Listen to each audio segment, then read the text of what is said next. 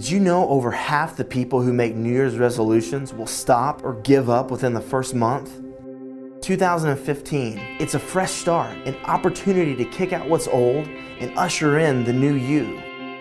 If I asked you how serious you were about your new commitments, you'd probably say, absolutely. And while that's great, you better know what you're up against.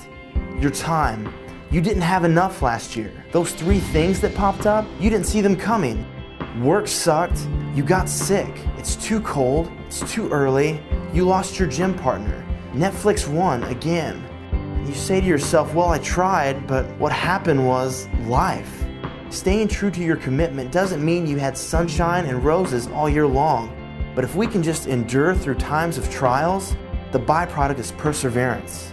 It molds your character, and it's a test that will show how bad you really want it.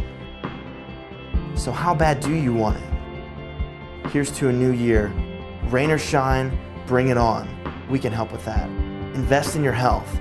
Save time, save money, FlexProMeals.com, where we ship meals to your front door every single week.